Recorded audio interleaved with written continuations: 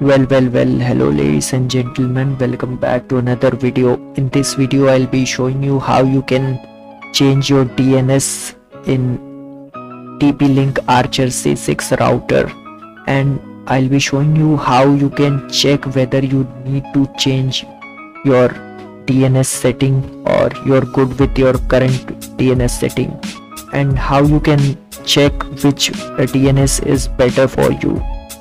So let's get started. To check which DNS is better for you, simply open up your CMD or your terminal and ping that server which you're trying to check whether it is good for you or not.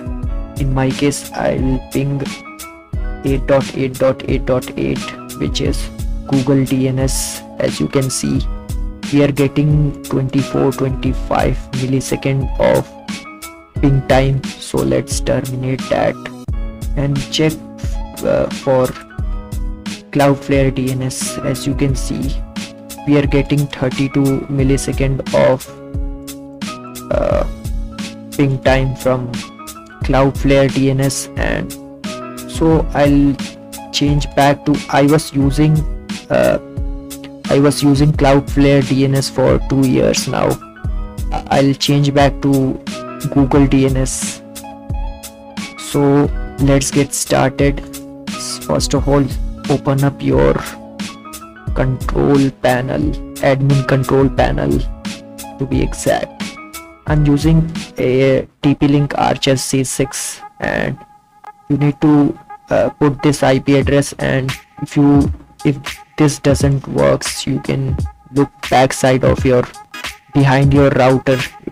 There will be a label with a default password and default login credentials. So basically you put that and you enter into admin control panel, this page. In here you have to click on advanced, and in here you have to when you click on advanced, you will be presented with this page, which will exactly say which DNS you are currently using. In my case, I am using 1.1.1, which is having a 32 millisecond of ping, but you might have a different number over here. You might even have your ISP IP address over here.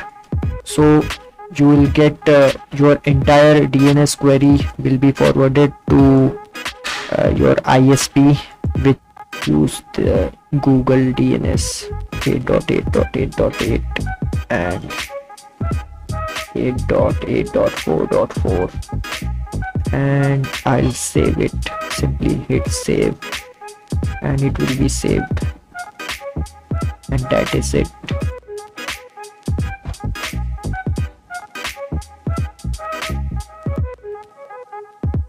That is it, ladies and gentlemen.